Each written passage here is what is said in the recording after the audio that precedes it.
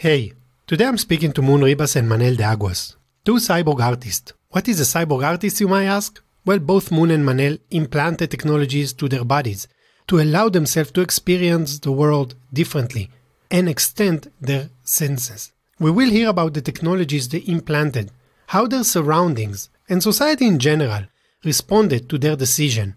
Wait until you hear about Manel's technology. What are they doing in their cyborg lab and why they find it important to defend the right to self-design? All and more in this episode. Stay tuned, it is an exciting one. We are being told to choose between the left and right brain, between studying art and engineering, between creative and analytical thinking. Our society tells us that art and business are not connected. But what if society is wrong? What if it's misleading us? The good news is that understanding what art is can bring us to a new revelation. Art does matter in innovation, technology, and entrepreneurship. And with the help of this podcast and its guests, you as well will learn that art is not an object. Art is a mindset. You are listening to the Artian podcast. With me, Nir Hindi. Hey podcast listeners, thanks again for coming back for another episode of the Artian. Today, we have two unique speakers.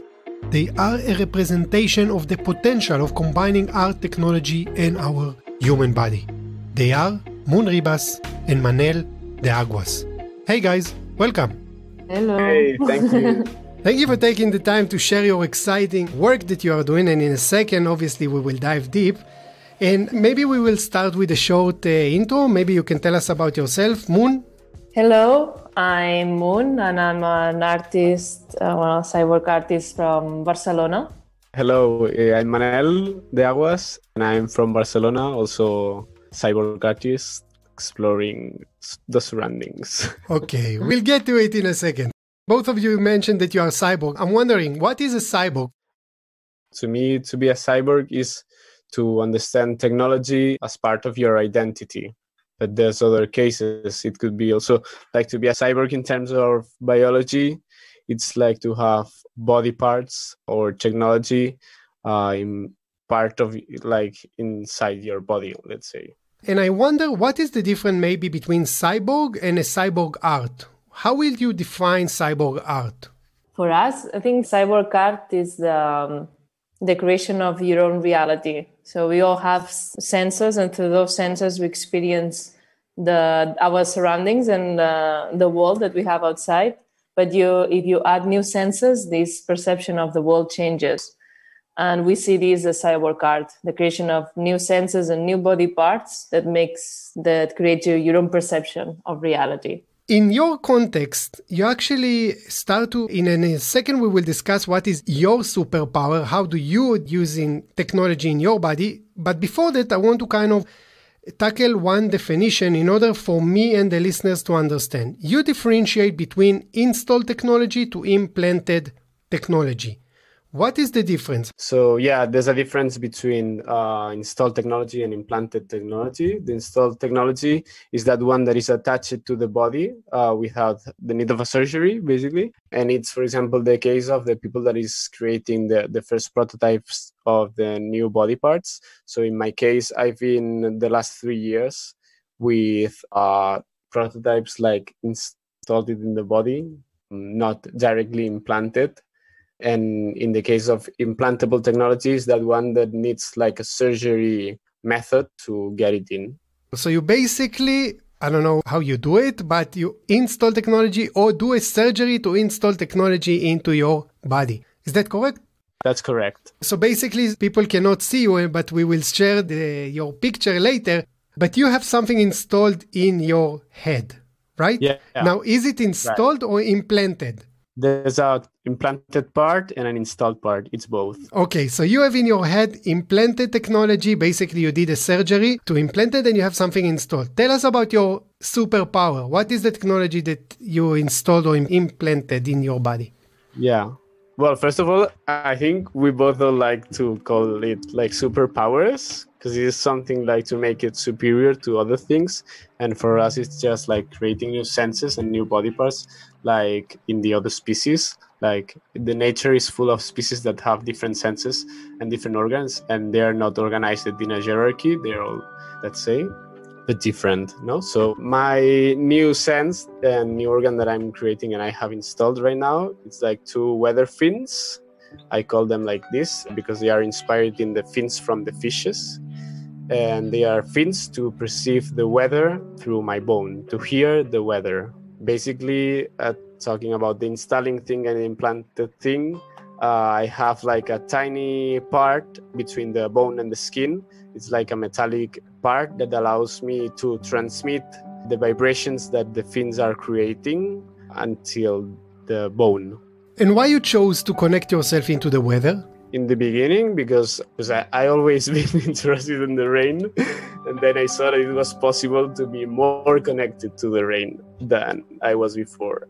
So that's why I started to explore through my own body this connection. So for the listeners that now listening but cannot see you, I will describe it. Manel has kind of a beautiful two white fins just above his head, and we will post a picture in the website so you can see how it looks.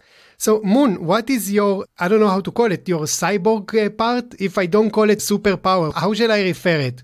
Yeah, no, just explain again with Manel. Lots of people think about that we united technology for getting better or like to feel like a superhero, but actually feel very uncomfortable with these terms, as Manel said, because it's not about getting better, because maybe feeling the weather or feeling earthquakes like I did, it's worse for some people. So it's just another experience of reality. Okay. And it doesn't mean that it's better or worse. It's like an experiment. We experiment with ourselves and our senses. Great. So first of all, I'm happy you clarify it. If you speak about your friends about cyborgs, know that it's not about superpower. It's just about experiencing. Maybe some cyborgs are. That's why it's a very complex thing. Manel and I are doing something very concrete. We united technology, do it to experience the outside world. But there's many, many ways to unite the technology. We just are one little part. There's many people that united technology for other reasons, and maybe they have other ideas.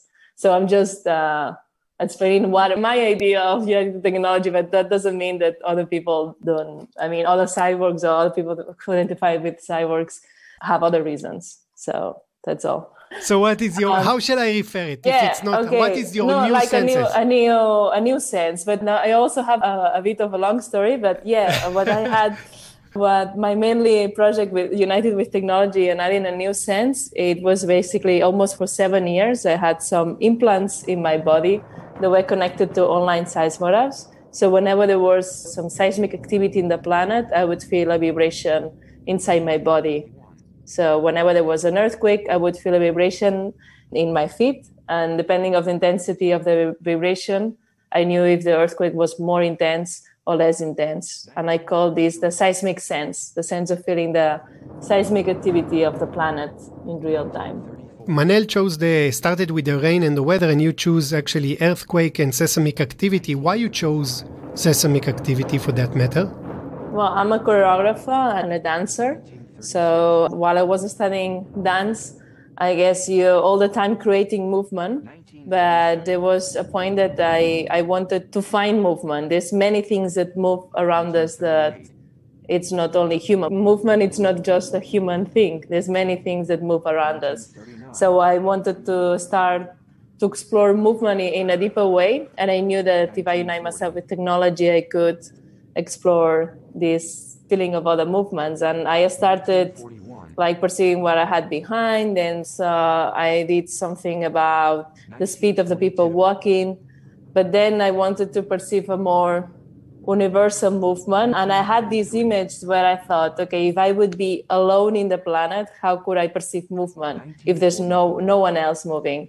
And then I realized that the earth is constantly moving, not only rotates, but it shakes constantly through earthquakes. And I thought it would be really extraordinary for me, like to be united to a very natural movement that it's huge. And actually, most of the time, it's imperceptible. And I thought, for me, this idea just really fulfilled me, to be connected to a very natural movement and massive, but that it's hidden also. So this is when I started creating the seismic sense. And how did you get to the idea of cyborgism? How did you even expose? You started with this question, how can I sense the world if nobody is here? But how did you get into cyborgism? By the way, in which age it was? For me, the experiment with technology and movement, it started in 2007. I have to say that my closest friend is Neil Harbison. So we grew up together and he already experimented with antenna in 2004. So I was very close to him. And I think that the cyborg thing, as I think you can guess from Manel and I never thought about cyborgs when I was a teenager. I never even felt closer to science fiction movies, or I didn't even play video games. I wasn't like close to technology at all. And I actually still feel that there's these ideas about technology that I don't relate at all and that I don't know. I was interested in art and nature and to experiment with it. And then I just use technology in a way to feel what I really like in deepest way.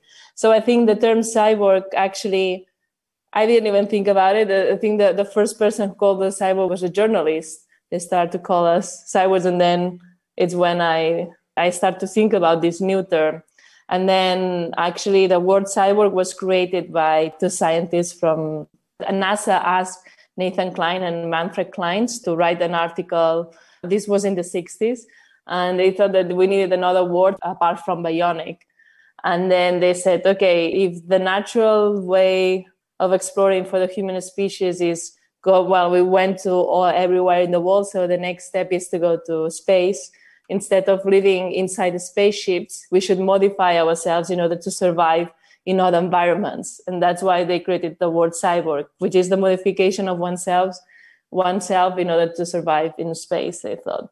So actually, we feel very connected to this definition because we say, okay, I feel I'm a cyborg because I modify myself not to survive in other environment, but actually to understand where I am and to understand better the planet we live in. Manel, what brought you to cyborg? If I can use the word cyborgism, what brought you? How did you get connected? Because Moon just grew up next to Neil and saw it firsthand and then used the technology as a medium for your exploration. How did you get into this world? Yeah, to me it was in 2017. I was studying photography and I was already exploring the cyborg scenario through photography. And then during that days, I met Neil and Moon, and they were the ones. Well, I started actually making a photography project about them, and going with them around and shooting pictures. And yeah, they introduced me to the cyborg art movement, and I felt super connected to this movement as well. And yeah, I just decided to become the subject that I was photographing in that time instead of just photographing it from the outside. So moving behind the camera to the front of the camera, and now people take the photos of you. Yeah. It's very unique, at least those days, to kind of see people. In your case, Manel, it's much more evident because you go in the street with those fins on your head. I wonder how your surrounding responded to that. The moment you say, okay, I'm not only going to install, I'm going to do surgery and I'm going to put or implant technology into my body. How did your surrounding, friends, family respond to that? Yeah, my friends and my family, in the end, they've been there during the whole process. Yeah, they keep accepting it step by step, It's not suddenly the first day I'm going to implant two fins in my head. Yeah, every time there's questions around and there's curiosity. But from my friends and my family, luckily I've had a lot of respect. Yeah, everything it's been fine. I think there's more problems, let's say, with the social reaction, for example, in the streets. Why? How people respond to that? Depending on the place. I mean, I live in a city, it's not that hard, let's say, but I mean, people look at all, but it's fine. I also am curious for the people and I look them, but it's sometimes could be a little bit more violent. And if it's a small village, maybe some people could scream something at you. There could be situations get a little bit violent. Not physically yet, but verbally maybe. But that's what happened a lot with the people that other circles, like queer people or like in the end, it's diversity, the accepting of diversity. And maybe in the cities it gets easier or maybe not, depending on the place. Yes, your experience is mixed. Friends and family slowly get it or accept it, and the surrounding it depends. Yeah, I think, as human beings, normally we tend to kind of reject what we are not familiar with, and seeing this kind of create probably this antagonism about what those guys are doing. Moon, how was the experience for you? The implant is the last thing of the process. First, you think about what you want to feel, then you find the technology that first you try it outside, and then the last step is to implant. So it's actually a long and a slow process. I guess my family, when actually support, I don't know, it's a bit like they think that I do weird things. And it's like, oh, now you do this. Okay, well, whatever. It's just saying that I did like contemporary art. It's already, they do art. They're quite artistic family, but a bit more classical, like classic theater. So when I do, they always label me with a weird art thing. So this is part of the pack. And yeah, I don't know, some friends connected more with the idea, and some friends, they don't connect that much. It's very different from Manel or Neil, because their new sense, they sense something that is very close, so they have it outside. Because mine is connected to internet, so I don't need to have an external organ, external body part. So I don't have all this social interaction, this involuntary social interaction that sometimes because growing up with Neil, I could see a lot, and I think it's actually very hard. And I remember sometimes Neil said, "Oh, have it with an antenna." I'm like, no way. I mean, it brings them a lot of good things, because I think they meet people that I would never meet, and this is the nice thing. But there's also, like, they can be admired in one street and then laughed at it in the next one. I think it's hard. It's hard to have this external organ. People usually, when it's something that they don't know, people tend to laugh or reject it, as you said it. So for the listeners that don't know, Neil is the third member of the Trans-Species Society, which we will talk in a second. And he has actually a camera that connected into his head that allows him to actually hear colors. In a way, you are pioneers in the work that you are doing.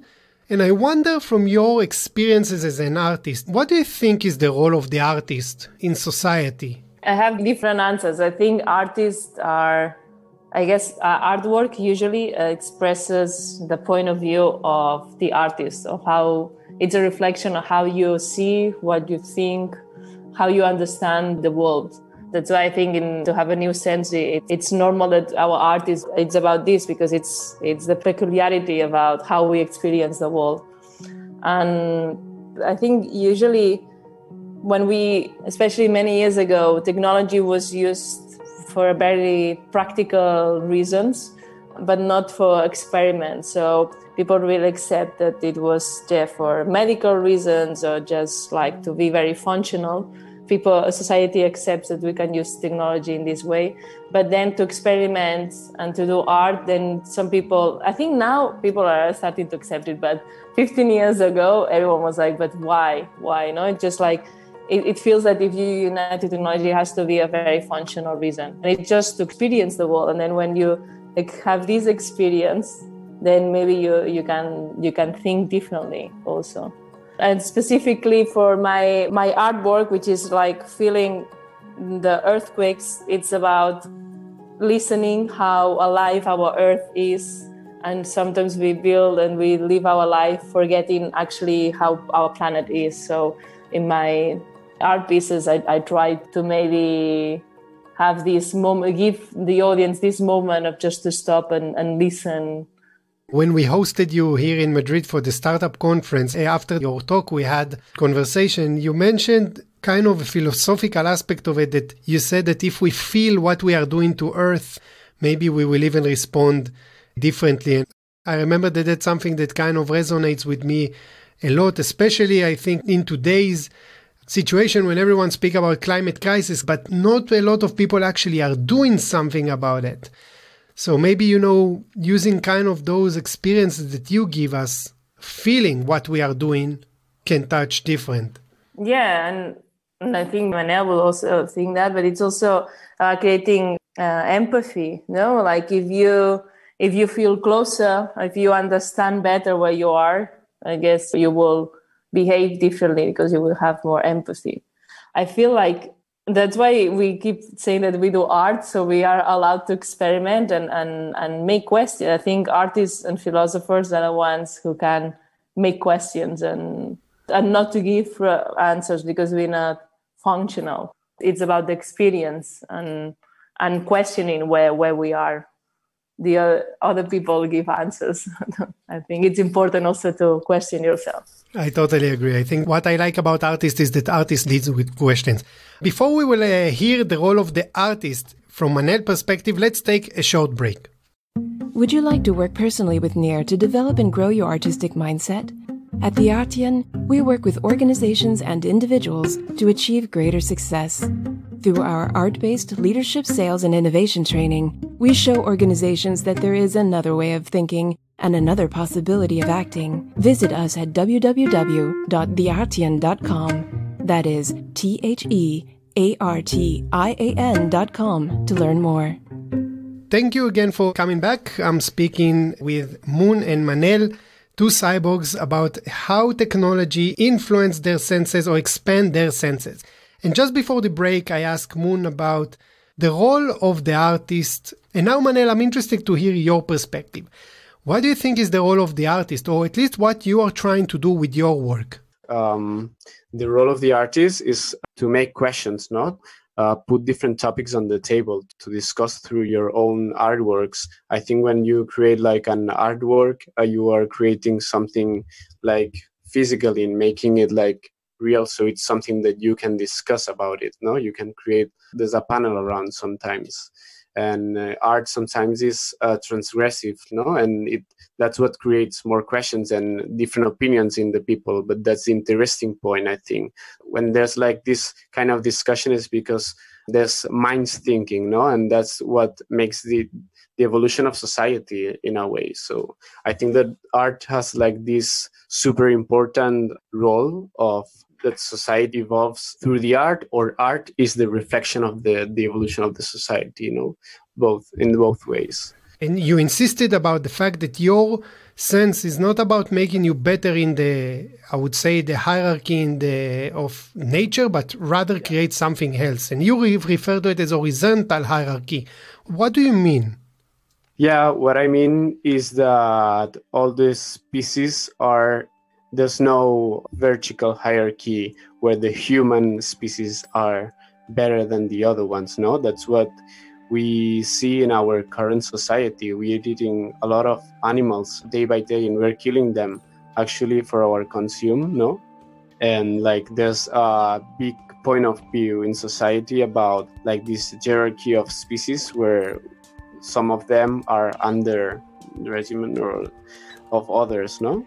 So yeah, basically that's what it means to me to see nature in an horizontal line, to see that we all deserve the same respect and not less than others, And that's what happened, I think, after like getting inspired by nature and other animals and like adding to your body parts that are inspired in that animals, for example, because you kind of get closer to them, you get more identified by them, and that's when you realize you're becoming something different that was you one before. So that's, as I see myself and more, I think like trans-species, we also call this as a trans-species movement because we are kind of breaking the walls of our human identity and we started to feel less human than before, or discovering a part inside us that is not directly represented by the human identity, by out of the human walls, let's say. And that feeling, it also gets you closer to the other species because you understand that you are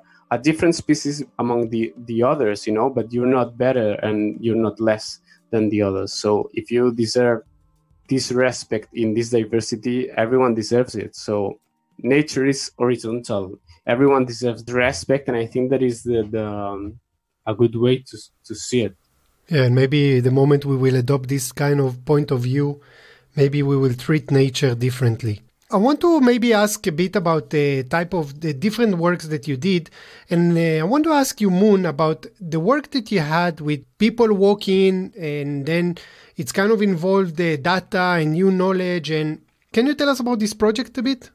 Yeah, actually, this was the first project that I ever did uniting with technology. I had a type of earrings that allow me to know the speed of the people walking in front of me. So if someone was walking from right to left, I would feel a vibration on my right ear and then on my left ear. And depending on the interval of each vibration, I would know the speed of the people. Doing this, I realized that actually we as a society, like a common body that walks, we tend to change our speed depending of the people that we have around. So unconsciously, you would probably walk faster if you are in London than if you are in Rome, because there's a common tendency. And I was really fascinated by that. So I started a project of defining each capital city of Europe by the speed of the citizens. Who was the fastest? London. London is very fast. Stockholm was very fast too. Who was the slowest? Also, and the slowest was the Vatican City. Okay. Like the slowest. It's basically a very long queue, Okay. a line of people waiting. Did it give you a new realization, a new insights about our society from this project? Yeah, like this common movement sense. I found it like kind of beautiful that we, without even noticing, we tend to relate to each other unconsciously through movement. And that's why that I had this need of creating this movement dictionary that I could. And also I like the idea of defining cities in another way. Usually we don't talk about the movement of the cities. It was like another layer to add in the cities. It sounds like technologies that James Bond will have, kind of feeling how people move around him, etc. So it's very interesting to kind of experience it. And you had another project that was involving having kind of teeth, no? That you did with Neil. What is this project? That was an experiment also that we did. We were invited to Mesa em Cadeira in Sao Paulo in Brazil. And we spent a week we had 15 people that we could do a project together. So we spent there a week. I have a tooth missing and Neil had 2 teeth missing. So we thought that maybe we could design a tooth that we could communicate to each other with this tooth.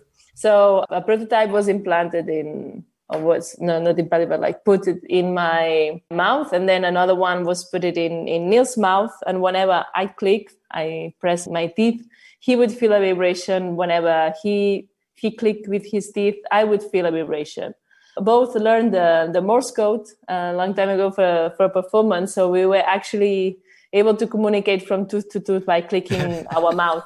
Amazing. And the funny thing also was that actually it worked with Bluetooth. So it was a Bluetooth tooth for real.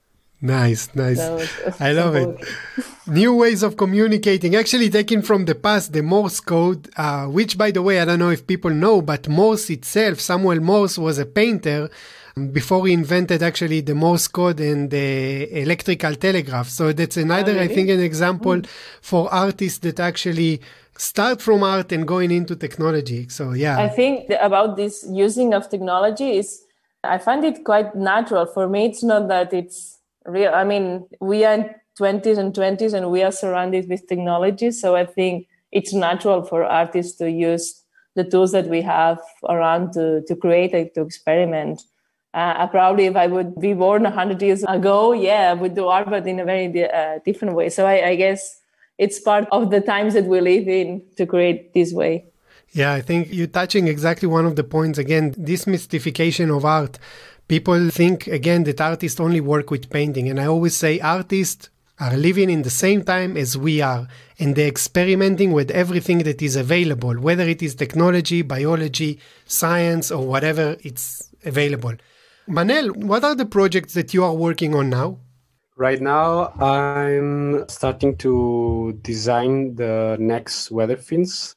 because my aim is to make them lighter and smaller. And also I want to do some changes with the Wi-Fi connection, because my aim is also to be able to connect myself to other weather stations in the world without having to be there.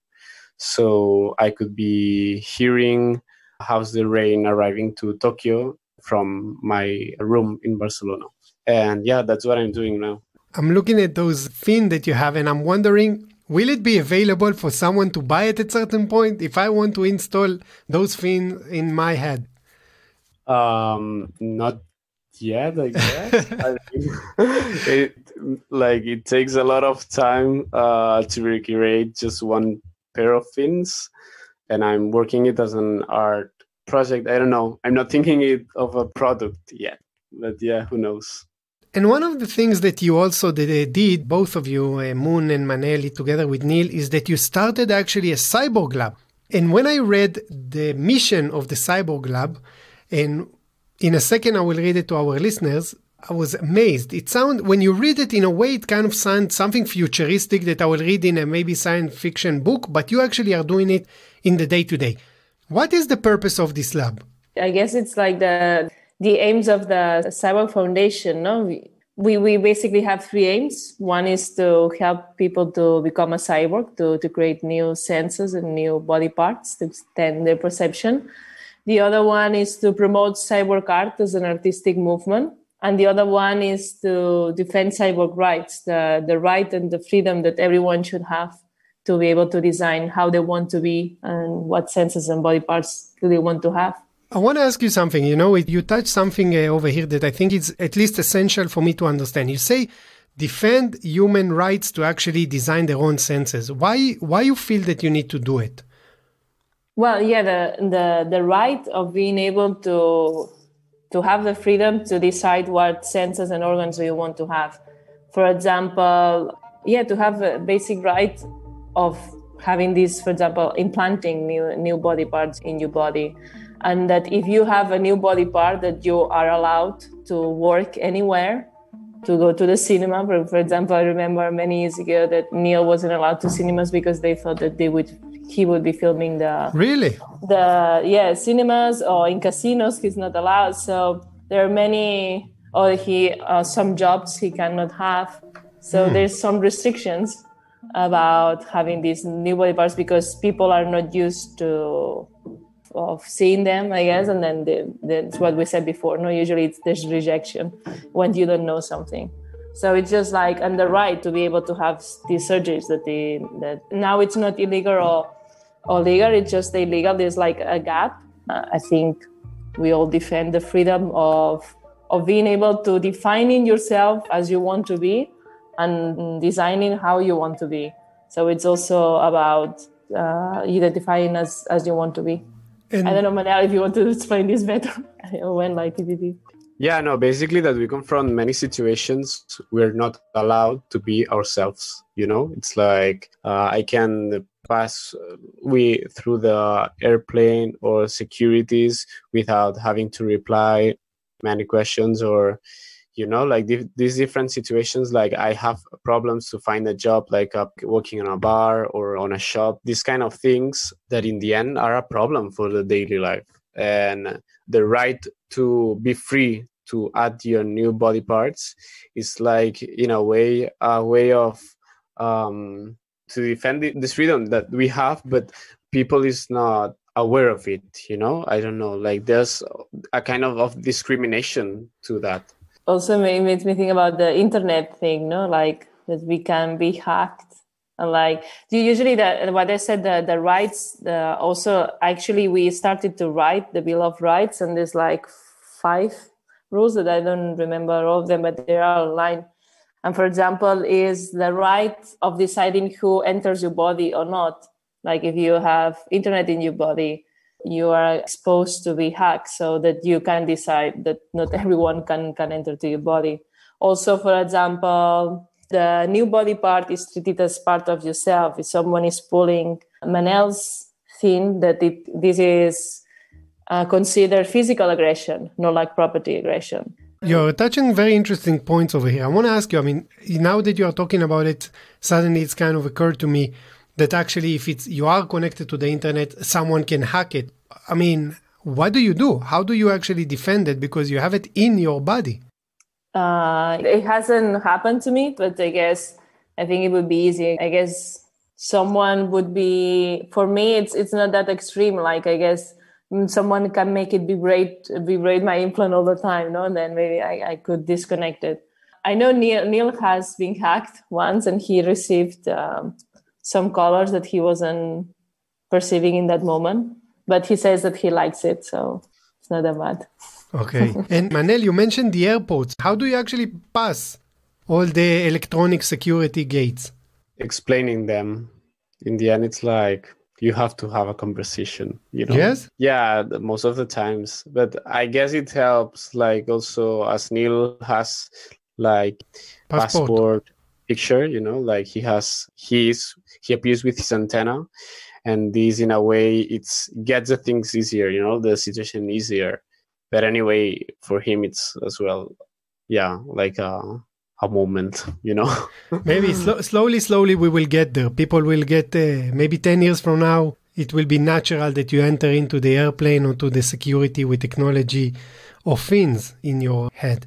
So I want to go back to the foundation. What exactly are the activities that you take in this foundation? It's basically based in Barcelona and you also have a space there, right? Yeah. What do you do there? Because if I remember, you also have artists in residence and you create events, etc. I mean, what is the purpose? Obviously, it's fulfill the mission, but what exactly are those activities? Yeah, the main activity I would say is like the lab, that is the creation of new senses and new organs. This is the base, but in the end, like the foundation, it's a space where we can speak and we can discuss about these topics, and you're free to express this kind of identities, the cyborg, transspecies identities. It's like a safe space for these identities. And how does it work? Someone has an idea, they want to design technology for their own body. I mean, how can I get into this lab? Well, basically the lab is a combination of different people from different branches. So there's electronic designers, philosophers, artists, people in the health area, no? And in the end, like we create like a unique subject, which is the creation of new senses and new organs. But that's exactly these different branches that the people came from is what makes the projects more interesting, because we all have different points of view depending on which is our area, you know. And it's beautiful because it's like projects that are made in a teamwork, you know. And it's open for everyone. So every listeners that now listen, go to cyborgarts.com and then they apply and then they can enter to work with you to design their own senses. I mean, there's a kind of application, like, because in the end, it's impossible to be working in a lot of projects at the same time.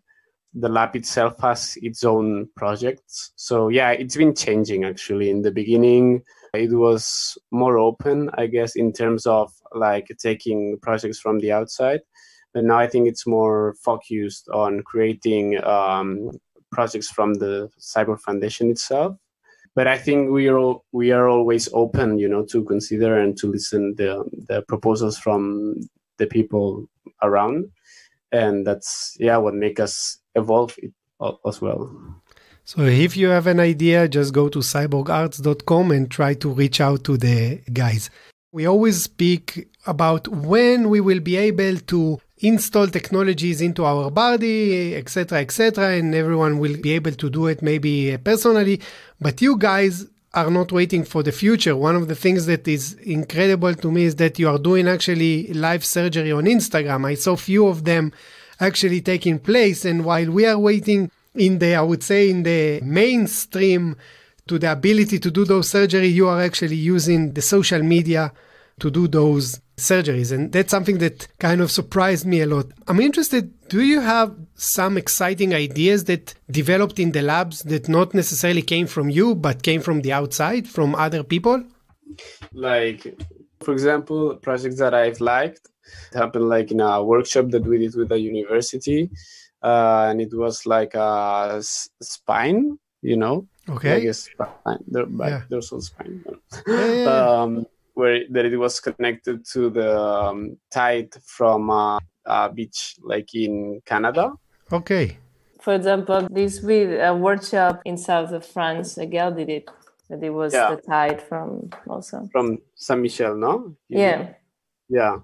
Yeah, so they are very similar, no? These both, but I really like it, like the way that you could feel. This spine was connected to the tide of this beach in Canada, and every time the tide came up, like you were able to feel through a hitting point how the tide was changing, whatever you were, So first of all, I'm very happy to hear that university actually invited you to host a workshop. It means that this young generation actually is exposed to your ideas and hopefully will take it forward, maybe, or join the movement of accepting this type of emerging technologies with our bodies.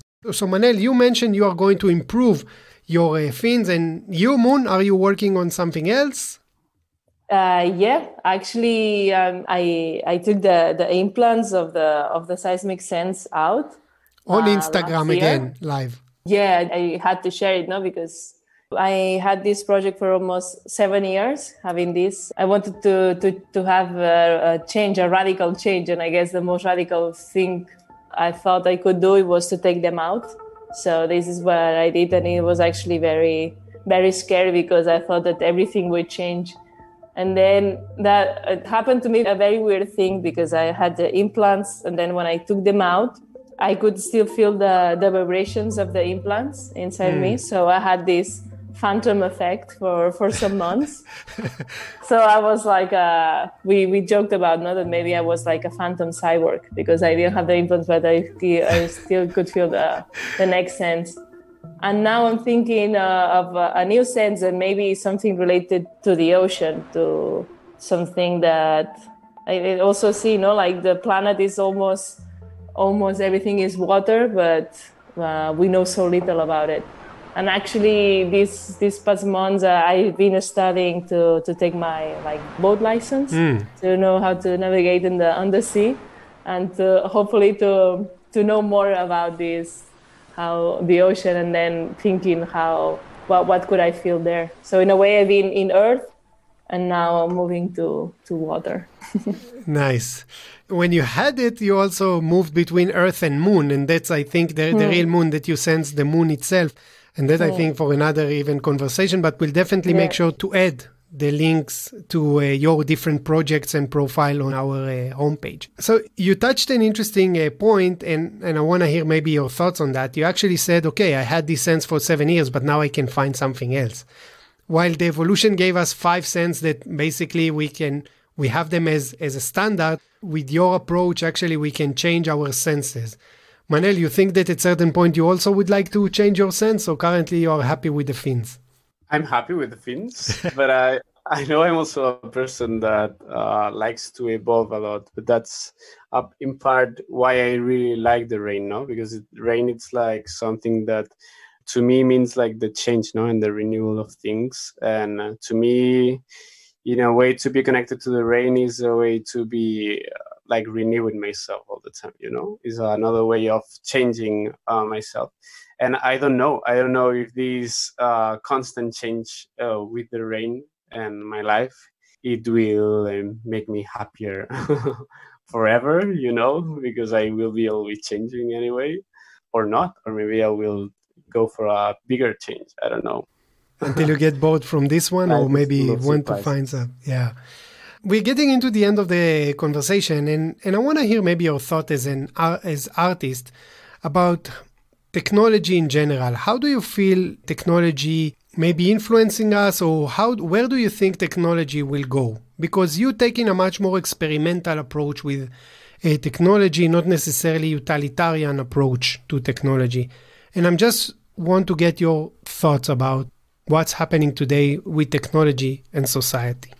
I think with this coronavirus and everything, I have 2 feelings. One, I think that it's Actually, the future is non-technological at all. Planes will stop. I think the internet maybe also will stop, and we will go back to just staying very close, moving like our grandparents used to live. Sometimes I have this feeling that this era that we're experimenting, it will last.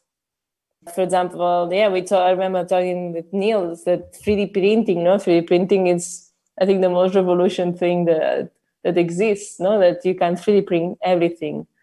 So the way that we build, we do things, this is actually will change how we interact every day. And then the other way is that I guess that it will be that the people won't have phones in their hands, that it will be everything will be much more robotic, I guess. Yeah, 2 weeks ago, actually, we hosted in our podcast the creative director of Stratasys, is one of the leader market in 3D printing, and they have a program that work with artists in order to explore the future of 3D printing. And actually, from a project that they have with the designer, I think, they actually develop a new technology that allow them now to print organs. So now they are working on developing new organs. So yeah, I totally think there is a lot of potential over there. So for you, Moon, two things about technology in society. One, maybe we are eliminating technology and going back to living a more simple life or more human to human, a life which, by the way, I very connect to what you are saying. And the second part is that we have a lot of what to expect from 3D printing. Manel, what are your thoughts about technology, society, the future?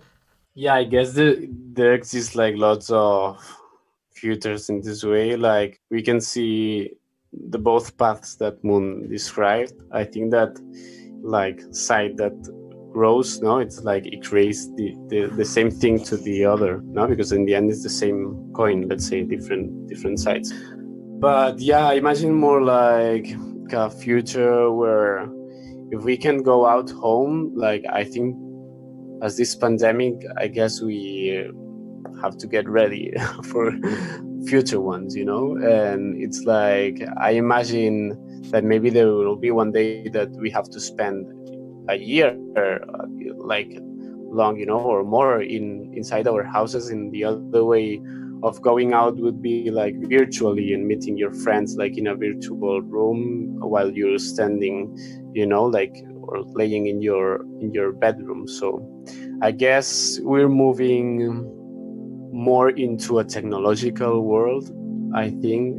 Also, like considering the history, like we've been doing this, and I guess this will still happen, because it's like since we started like creating the knife and all this stuff, this was already, like a modification of what I don't know, like a kind of creating technologies or tools to survive or to whatever.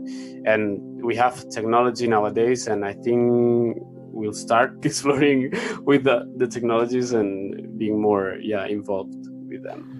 So also, I think the hippies, long life to them. Yeah, there's also like this thing that everything changes very fast, which they do. It's very different when I grew up than now, but sometimes I think society also takes a long time to accept things, because I remember like the first time Neil had the antenna, it was so obvious. We thought, wow, in 5 years, everything. And it's still 15 years later, and now people are doing conferences about cyborgs, but it's like, we have the feeling that everything will be very different. Maybe I have this idea that everything will be very different, but actually it won't be that different. Like sometimes I have this thing. Maybe for my grandchildren will be very different from my children, but in our lifetime, I'm not sure. Yeah, I think that, at the end, human basics, love, desire, hate, anger are the same feelings we had 5 or 6 or 7,000 years ago, and most likely we will have also in the future. At the end, I think that humans are humans. We respond to things maybe differently in different periods. Guys, I want to say big thanks for taking the time and sharing your thoughts, talking about the different challenges, opportunities. I definitely enjoy it. I hope you enjoy it as well. So any last thoughts or message you would like to the listeners to get? Something inspirational? I usually, it's how I end up, know that sometimes like the decision of how to use technology, it's ours. I think, so that we feel that everyone else is deciding for you. And I think it's important to take responsibility, and you are the one who decides how to use this technology and to use what you have around. Yeah, and I think that for the listeners, I think that the people doesn't need to be afraid of technology, and this cyborg future, because in the end, we're very we've watched, society have to watch a lot of sci-fi movies, and actually it's not that way at all. We are not Terminators. We are coming to the world, and it, in the end, it's each one, I think, will have the freedom to decide if they want to become cyborgs, to unite with technology or not. And I think, just to end, that maybe to meet us today could be an example that how diversity is growing, no? And and how we have to respect this diversity that is coming, because it's not, it's just different. We'll grow the diversity of the planet, yeah. And I think with this optimistic message, we will end. Moon, thank you very much. Thank you so much. Manel, thank you very much for your time. Much. And stay tuned for our next episode. Ciao. Bye. Ciao. Bye.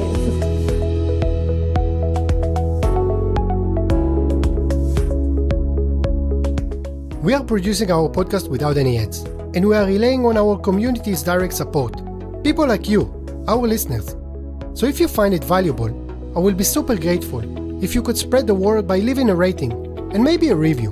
It will take you just 30 seconds to do so, and it is very helpful in getting these ideas to a wider audience. If you are interested to develop your artistic mindset, if you are looking to grow your business, if you want to develop the innovation competencies in your organizations, I will highly recommend you to check our workshops and trainings, all available on our website. The episode was mixed and mastered by Daniel Duran. You can subscribe to the Artian podcast on Spotify, Apple Podcast, Stitcher, or wherever you get your podcasts. Our previous shows are available on our website, www.theartian.com/podcast. Each episode includes show notes, guest recommendations, videos, and other materials. We can also be found on our LinkedIn page, Instagram, Facebook, and Twitter. And you can reach us directly via email at podcast@theartian.com. So I will be waiting here for you in the next episode with me, Nir Hindi. Once again, thanks for listening.